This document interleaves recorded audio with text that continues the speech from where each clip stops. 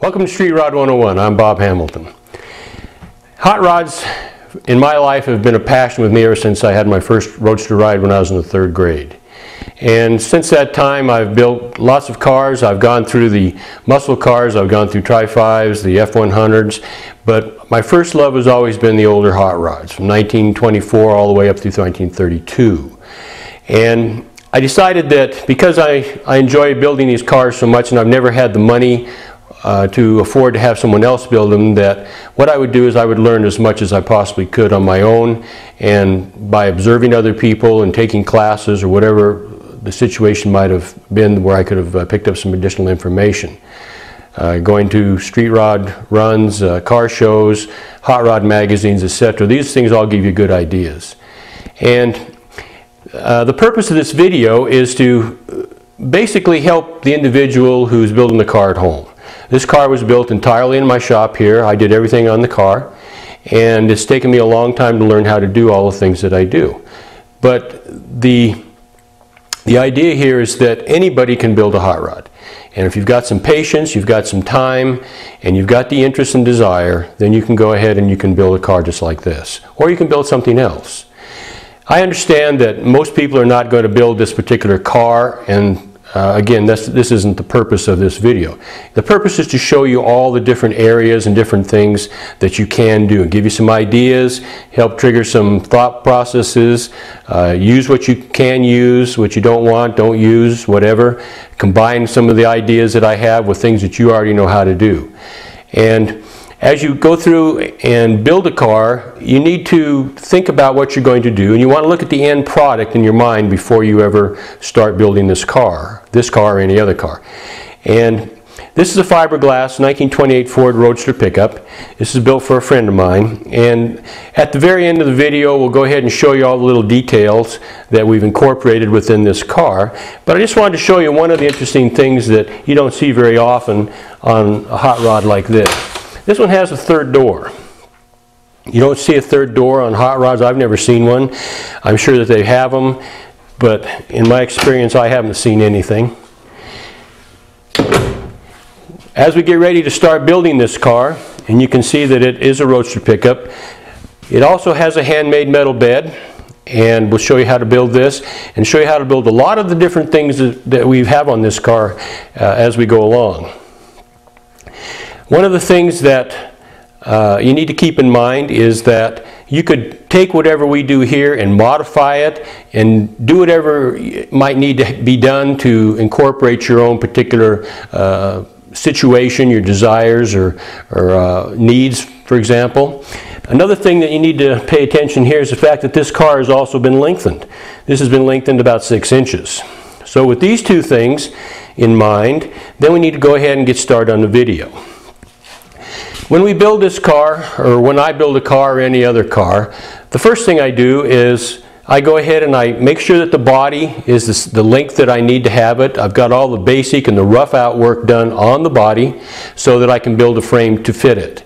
A lot of guys will just buy a body and they can go off of plans and they can put their car together and it works out real nice. There's not a thing wrong with that. But anytime you do any type of modifications to the body, or in this case, we built a bed. We built a 26-inch metal bed, so I need to have the bed built, I need to have the body lengthened, and I need to have everything basically set up on the car so that when I build the frame, then we can go ahead and fit it and it'll look really good.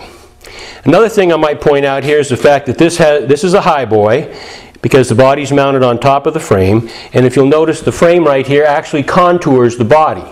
And you can't buy a frame that will do this, so in the video we actually show you how to contour the frame to fit the body.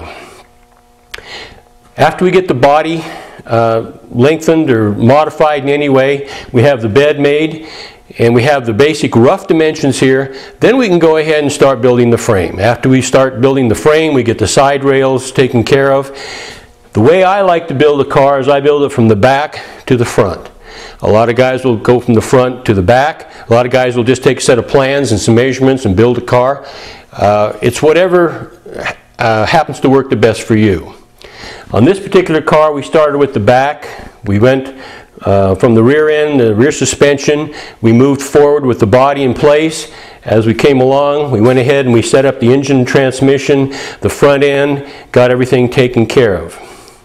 The frame on this car is built out of 1.5" by 3" 188 wall thickness heavy wall tubing, and it came out really good. I like to use this particular type of tubing. I also use 1.5" by 4". 1.5" by 4 heavy wall 188 wall tubing is a little bit more difficult to get a hold of in this part of the country, but either one of them will work. A lot of guys will, the standard, a lot of guys use the 2x3, and there's nothing wrong with that. I use the heavy wall tubing because it gives me a little more strength, it reduces a little bit of the flex, gives me a little bit more to weld with, and it works out a lot better for my particular application. So with these things in mind here, giving you a little bit of sugar to see what's going on here as far as the car, let's go ahead and let's get started on the video. We'll start by modifying the body, go to the bed, then we'll start with the frame and continue on. At the very end, we'll go ahead and we'll put it all together, show you how the whole car came out. This also has a fiberglass top. We're going to put this on in just a minute so you can see how the top looks on the car. Just before. What we're going to do is we're going to take you on a little tour of this hot rod and kind of point out a few things that we've done to make this a little bit different, a little bit more unique. We'll start at the front end. It's basically a typical 32 grill shell. It's fiberglass. It's been chopped only about 1 inch. It has stainless steel tubing for the grill. It's 3/8 diameter, and the way I did this, I just bought 2 lengths of the 3/8 tubing and then cut it to fit, and I show you how to do this in the video as we go along. Hand polished it, put it in. Another thing we've got on here is we've got some Frenched in turn signal lights on both sides. I've started doing this on some of my cars. My coupe has it and this one has it. The frame, as I mentioned earlier, is 1.5" by 3 188 wall thickness, and the front horns are also handmade to resemble a Model A, and they're made out of several pieces. And then we have a spreader bar, and then I've got little pieces of steel welded on top. The whole thing's been chromed, and that mounts the license plate. You could mount it here, you could mount it up here if you had to, whatever your state requirements are. Everything is threaded. It has bungs inside here to take care of that. I run a heavier pannered bar than most people. These are 7/8 OD pannered bars on both the front and the rear. On the spring perches, they pivot. It's actually a pivoting spring perch, so when I set my caster, I can lock it in and it'll still run with the axle. The axle and the frame and everything, the spring will line up and not have a bind on it. We have regular disc brakes on the front. Something new that I've tried on this car is I've got Teflon bushings. This is a product that's new on the market, so I'm trying them for the first time on this. So far, indications are that it works really nice. What this does is it eliminates the bushings inside these areas here and all the zerks, so we don't have to worry about maintenance. The steering arms are handmade. We set those all up, made them a little bit longer so you get a little easier steering, and that seems to have worked out quite nicely also on this project. As we move around to the headlights, I've taken some conduit, some flex conduit here that you can purchase through a lot of the manufacturers. This is actually set up for the stock Model A, Model B type headlights.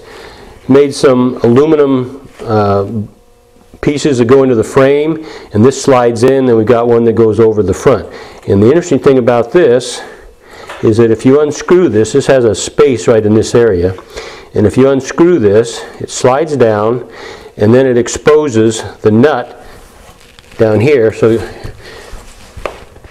we can go ahead and we can actually adjust the headlights. You can see the nut coming into focus. And if I continue to unscrew this, and I can put a 3/4 inch wrench on here, I can tighten it, loosen it, adjust my headlights, whatever it needs to, tighten it. When I get through, I just screw this back like this, and it looks pretty nice. Everything is contained.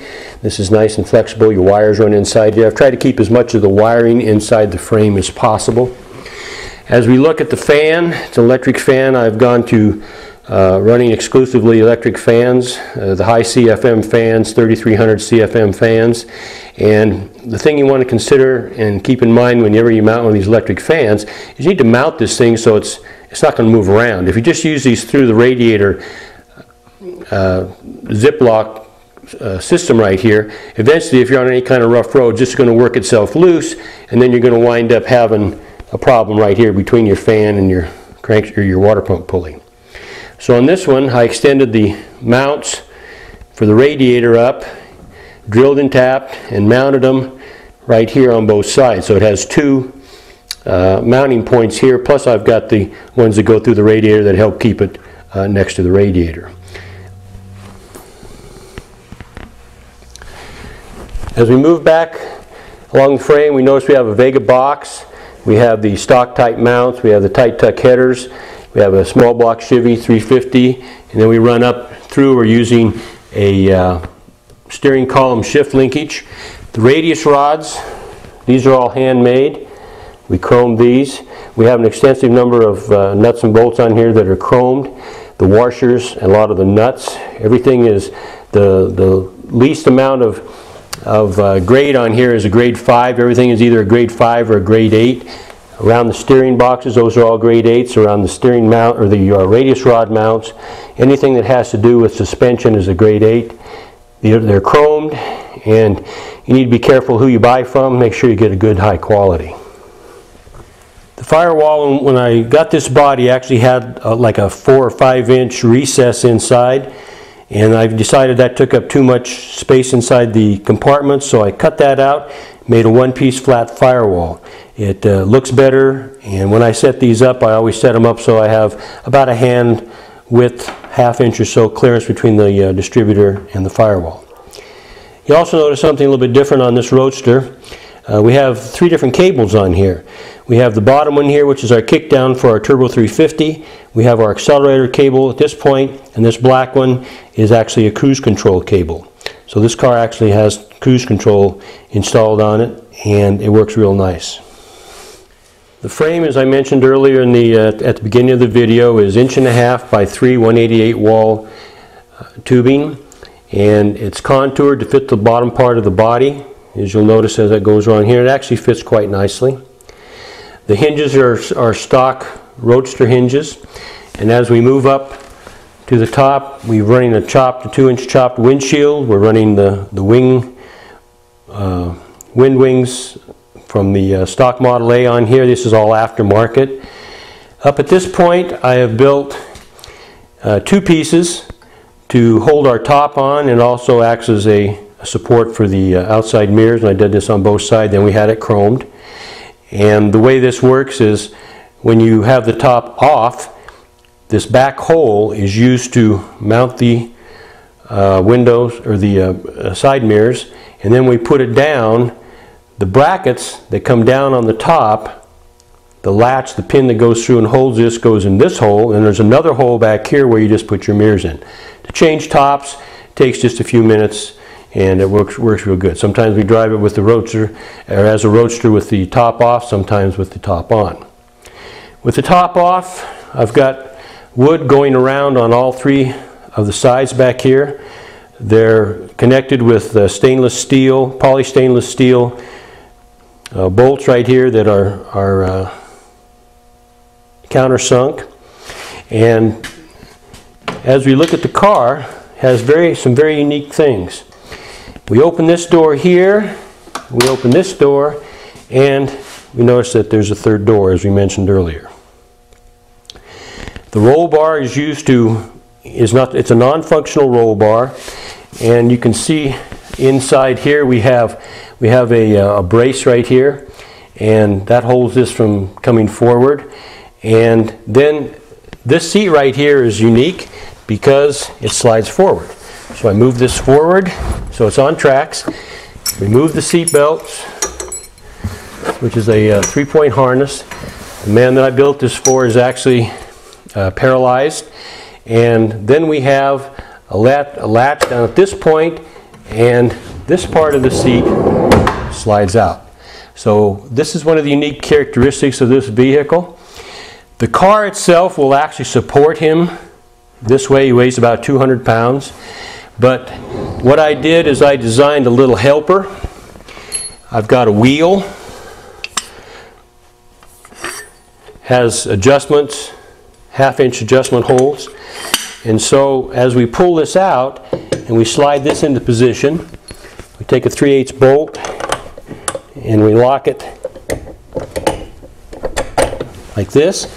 Then we can drop the wheel down, and then we can find which hole fits this the best. So now we have a support, and so as we run this out, we take less chance of pulling the floorboard up by the use of this wheel. The latch on here is nothing more than a standard type of like a gate latch. It's just a piece of tubing with a bar. And I put a little notch right here, and it just slides up, slides back to release it, slides forward and down, and that's what locks it. And this piece goes through a bracket on the back side. Now, as the seat comes out, there's another bracket on the inside. We put this T-pin, lock it in there, and that keeps the car or the seat from going in and out. We'll pull that back out, and then we can go ahead and move this up to this point. We can take the wheel, pull this out, put this in the back or wherever we might want to put it, slide that in, line that up, lock it in place, and now the seat is secure. After the van is loaded inside here, we just slide him back like this, lock it in place, hook him up with the seat belts, close the doors. Means that Kenny is handicapped. We have to have hand control since he doesn't have any control over the lower half of his body. So we've got the hand controls to control the brake here, and then the throttle at this point. And this is a standard hand control unit you can pick up. I don't know what they cost or where you get them. He had this one. He took it off another vehicle. And these are adjustable in and out, up and down. There's so many adjustments on here, it's unbelievable. But the only thing it took to actually put this on the car was to build a different bracket to mount it down here on the beneath the column. And then I changed the spacer between these two. It was a 3/8 spacer, and I just made a 3/4 inch spacer and moved it over. You notice we have the cruise control on the steering column. And the other interesting thing is if you look over to the passenger side, you'll notice that I have dual brake pedals on here. So the dual brake pedals, as I push the pedal with the hand control, the one on the right side goes down also. There's also a standard brake pedal on the bottom, right down here, that allows a normal person to drive the car without the use of the hand controls. If you take the hand controls off, if you're going to drive a long distance, or if you were a big guy like myself, then you'd have to take this off to drive it, and then you'd still have a brake pedal down there to control it. The interesting about the way this is set up, and we go into this in the detail, is that both pedals are removable. So if Kenny decides to sell this car, we can take both pedals out, they just unbolt, and then build an extension on the driver's side and bring it back down, bring it up, or however you wanted to put it, and it just bolts back onto the original brake pedal. So it's a kind of a dual purpose system. As we look at the dash area, we notice that we've got a pocket here for his cell phone or sunglasses. We have the dash, and then all of the knobs on the dash in the middle are pull knobs. So Kenny can't turn a key with his hand, but he can hook it and he can pull. So all of these knobs in here, except for the heater, can be pulled out. We've got the headlights that pull. We've got the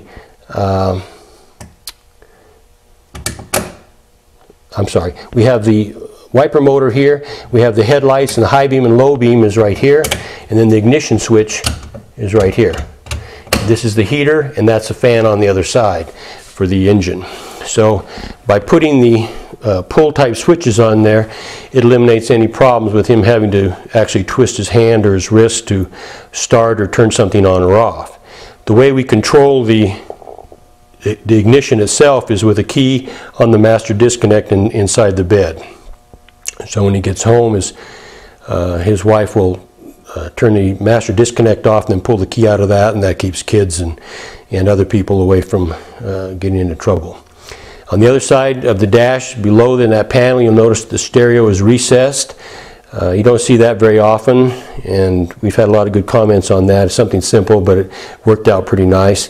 It actually balances off the pocket on this side, and then you can barely see it, but I've got two cigarette lighters sockets. I've got one here, and there's one on the other side, and those are used for a cell phone or any type of a small fan. When it gets hot, he could do that. The other thing is that this car actually has a heater in it. The heater's located up underneath the dash. It's a real small compact heater, and with the top on this car, it really puts out a lot of heat, and that'll help keep his lower body warm enough to where he can drive it on cool evenings. He gets bundled up, and since he doesn't have any control and temperature monitors per se, the heater actually keeps the chill off of him and prevents him from getting sick or any problems. So this works out pretty nice as far as the inside. The dash looks good. It's made out of poplar. It's got lots of button heads. He's got the gauges that he selected on there, and a little Ford emblem on the side to kind of accent it and balance it off. The dash, like I said, is poplar, along with the wood around the outside of the back of the cab is also poplar. We've shifted the camera so you can get a little better view of the heater. You can see that the heater is down in this area. It's a small compact unit, as I mentioned. Here's a better view of the cigarette lighter sockets. We have one on this side, one on the other. A little better view of the knobs as it comes across. Just kind of shows you a little bit more detail as to how it goes. You can see how the throttle is connected to the hand control that controls the throttle is connected to the standard throttle, which is just an aftermarket throttle. So it looks pretty nice inside there. It's all functional. Everything comes out. There's no need for a wrench on the back side of the dash. Everything comes out from the front, and it's all secured. It all fits real nice. It's actually came out pretty nice. As we look at the back of the hot rod here, the Roadster, we have a handmade roll pan here. We have a little bead going around. 48 Ford tail lights. We have a recessed Frenched license plate holder. And the interesting thing about this is that it's on a spring. It has a receiver hitch. And the receiver, we can use to put a little ball on here and tow a little trailer, or we could put a receiver with a platform to hold the wheelchair. Or if we wanted to, we could just take the receiver out, bring that back down. We've got a nice flush license plate. This particular receiver is an aluminum one. It came out of a boat shop.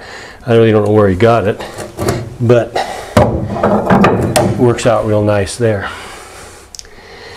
The tailgate is an aftermarket tailgate that can be purchased. Kenny wanted this one because it has the Ford logo in here, the Ford emblem. It's got the recessed here. So we kind of did some things here to kind of balance it off. The same with the side panels. These are all handmade. Put in with button screws and some welding cord around here. The hinges, made new brackets for the hinges. Made some Delrin bushings to go inside. Had everything chrome. Put it together with button heads. And it is a functional tailgate, so when you open it up, then you've got a nice little tailgate. You can't sit on it, this is obvious. But it's got chains, got little covers on it. We got the battery, the fuel tank. But if you're at a rod meet or a rod run or something, and we've got some junk on here, but you could put something down here. You could put your lunch on here. You could put your drinks on here or whatever. And this right here kind of makes a nice little addition. Got a tarp on it. Tarp is a little bit unique because it fastens on the inside with snaps along the bar on each end, and on the side it attaches with Velcro. So as we put this back up, this actually has acorn nuts that go on it. This isn't a quick release system. It takes about 2 minutes to take it apart, but it looks real nice here. The other thing you might want to look at here, we mentioned this extensively in the video, is the fact that the coils, instead of just being suspended by one bolt, are actually in a cup or a pocket that's welded to the rear end for safety. I've seen one example in my several years of where the bolt actually broke and the coil went down. And so because Kenny is handicapped, I decided that if this were going to happen, we wanted to make it as safe as possible. So we actually built a cup around here, and we show that in the video when we do the suspension. The bed, as I mentioned earlier, is handmade. It's got the bead around here. It actually duplicates almost exactly a stock Model A bed. And we show you how to build this bed in the video also. The car has a power antenna. The power antenna comes up right here, and when you turn the stereo on, if you're in the AM or FM mode, I'm sorry, the antenna comes up. When you turn it into the MP3 mode, then the antenna goes back down, which is kind of nice. Here you can see the back of the car. It has the poplar. It's attached with stainless steel 5/16 coarse thread screws, countersunk screws, and it's got the chrome hinges on the back, and the bushings right here are the same bushings that we use on the front shackles in the front. So if these wear out, it's just an aftermarket thing you can pick up. Now the fiberglass top won't fit on here with the wood in place, so we just take a power electric screwdriver and we just take these off. Just takes a couple of minutes, and then put the screws back inside the body, and then we can go ahead and put the fiberglass top on, and then we have the completed car. So at this point, what we're going to do is I'm going to take these off. We'll take the wood off, and then we'll put the top on, kind of give you an overview of what that looks like, show you how it opens and closes, and get a picture of the whole car. Okay, here we have the top back on the car, and you can see the mirrors are in place. It's real simple to raise it up, and then it actually stays up by itself. Mirrors go with it. When we have the top off, the mirrors go onto this bracket. We bring it back down.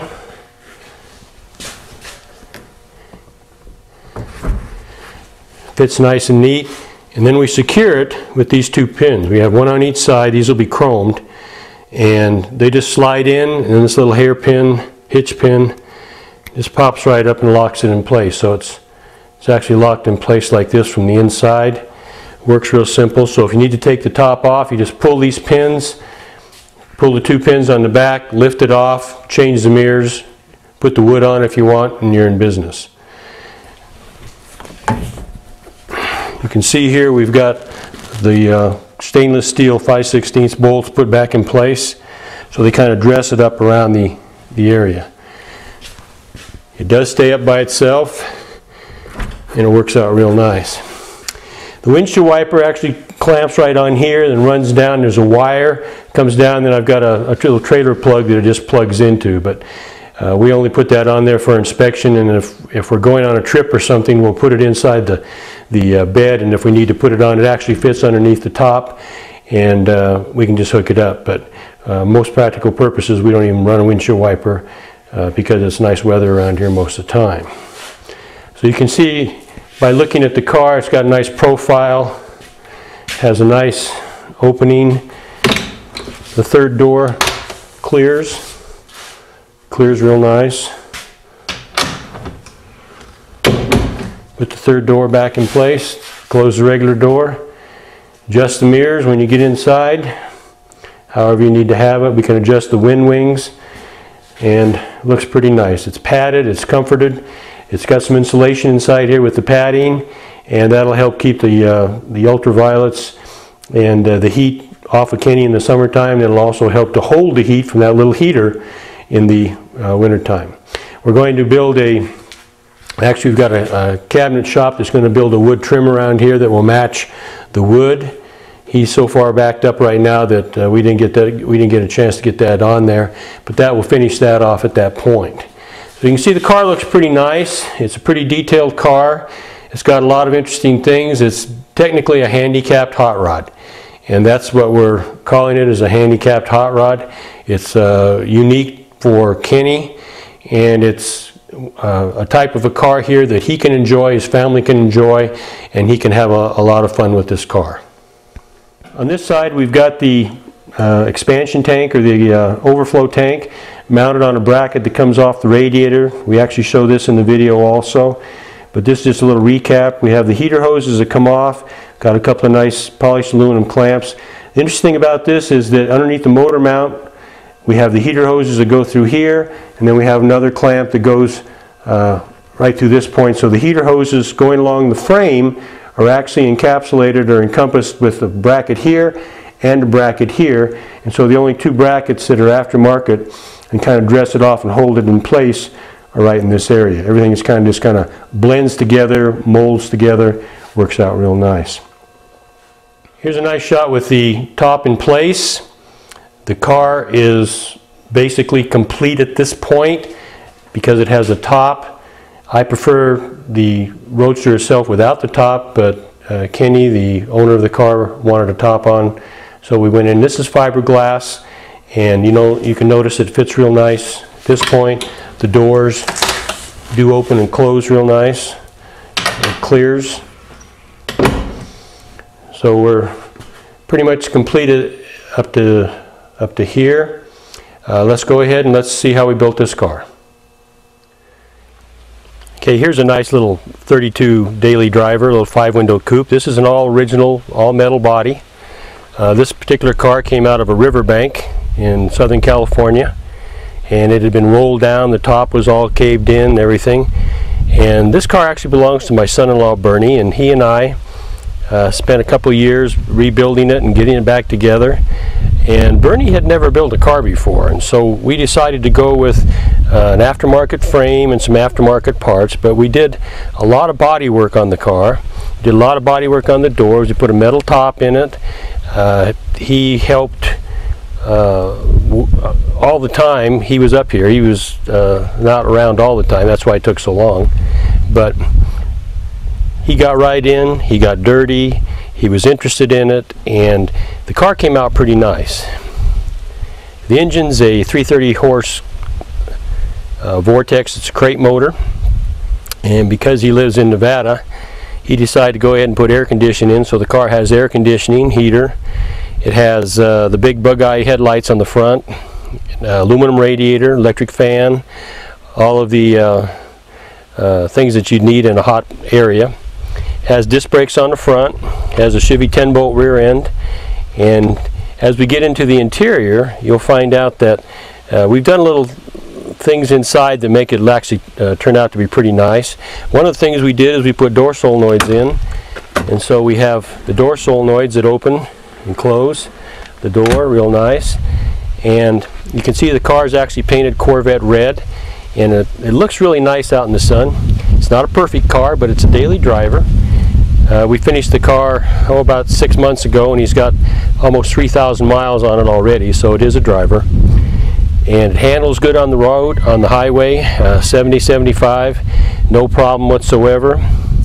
And he's just tickled to death with the car. Okay, with the door open here, you can see that we've done the panels. We couldn't buy the original metal frame, so these are fiberglass, and we did a little bit of work on these, and these worked out pretty good. The upholstery is all leather. We had it done by an upholstery shop in Vegas. And this right here is just what he wanted. It's got the pockets down below. It's got the pleats, kind of reminiscence of the old hot rod days of 32s. It's got power windows in, and as we go to the inside, you'll notice that we've got the power window switches mounted on the kick panels. Both sides are controlled by this one over here. Then we have one on the passenger side. Has an aftermarket tilt column. We wanted the gauges kept pretty clean, or the dash kept pretty clean, so we decided to go ahead and put the switches up above and in the overhead console. We'll show you that in a second. We did something interesting with the speakers on each side. We hand did some fiberglass panels in here and mounted the speakers so that the sound actually comes out this way, and then we also have a pair of larger speakers in back of the seat. Works out real nice. The bench seat is an aftermarket seat, and it fit in there quite nicely. It was a bolt-in, so it has all the different positions. The car's not perfect by any means, but when you consider the fact that it came out of a riverbank and had been rolled down to get to the bottom of the riverbank, we've done quite a bit of work here. The car actually came out, and when we didn't have any reference points in it, and when we put the windshield frame in, it was only about a 1/16 to an 1/8 of an inch out of square, so we actually did a pretty good job. And all the things that we did here on this car here, anybody can do at home if you have a little time and a little patience. As we go inside, we used an aftermarket fiberglass filler piece above the windshield, but then we cut it out and made some modifications. We had to make it a little bit larger. We cut out for the windshield wiper motor right here. We feathered that all in, blended it in. And then we built a box, a fiberglass box, mounted it to the cross members up on top with some metal brackets. It has wood bows going across, which were stock. And we mounted the box, and then inside the box we have the stereo, we have the key switch, and then we have pull switches all the way across, and the two switches on the far end are actually ignition switches, and we just use the solenoid part to activate the doors for both the passengers and the drivers. The other two switches on this side control the headlights and the wipers. With a little creativity, you can come up with lots of things. Bernie decided that with everything up on top and not on the dash, and this wouldn't be as cluttered. Okay, the rear of the car, you can see that we've done the traditional treatment here. We've got the 39 taillights. We have a Frenched and recessed license plate holder. And the back also has an electric solenoid that operates the trunk. I've already popped it here. And the thing I want to point out with any electric trunks or doors is that you need to make sure that you've got a manual release on it in case you've got a problem with the solenoid. You've got a manual release. So you need to pay attention to that. As we raise the trunk, you'll notice that the trunk props are basically a takeoff from the 40s cars that holds it up. You've got to have something to hold them up. You can get gas cylinders, you can make a rod, you can do whatever. But this is basically a 40s system that was used on a lot of different models of cars. The inside of the trunk is upholstered, so it's finished. It looks real good.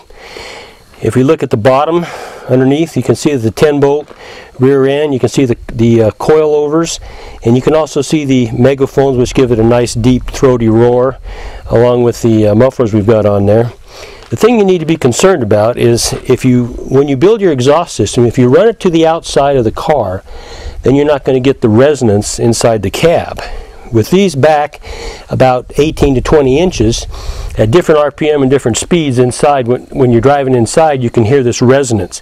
A lot of people it bothers, some people it doesn't. So if it doesn't bother you, don't worry about it. But that's something to keep in mind. This car itself is a nice car. It's a trophy winner. It's been in 2 major shows here in the state and has trophied. It has won a first place trophy and also a third place trophy. So this type of a car being built at home is built for fun. And Bernie and I built this car so we could have fun. We're not afraid of chips. We're not afraid of scratches. My coupe is the same way. We don't worry about them. Cars that are trailer queens are nice if you have lots of money, and if you like to just show them inside, or if you like to show them outside but you don't like to drive them. A lot of people trailer the car just because they don't like to clean them up all the time. But these cars are driven daily. And we drive them, we clean them, we drive them in rain, we drive them in all kinds of bad weather. And that's part of the fun of being a hot rodder and a street rodder. So what I'm trying to say here is that anybody can build a car. Anybody can build a nice car. And the purpose should be to have fun with them. And we have fun with these cars. And there's a lot of fun in building the car. And there's a lot of fun in driving the car. And this car here is my own personal car. It's a 1928 Ford Model A Coupe. It's channeled over the frame and runs a 350 Chevy and a 350 Turbo. The concepts that I used to build this car are the same that are shown in the videos with this 1928 Ford Roadster pickup. And this car right here runs down the road 70, 75, 80 miles an hour without any problems. So if you take your time when you're building your car, the frame, suspension, body mount, etc., everything that you do to your car, you can have a nice running car. Thanks for watching the video, and I hope that you've gotten some good ideas out of here, and maybe we've solved some problems and given you some inspiration to complete your next projects. With the things that we've talked about here, I hope that you can enjoy street rod building as much as I do, and I hope you enjoy street rodding and hot rodding as much as I do also.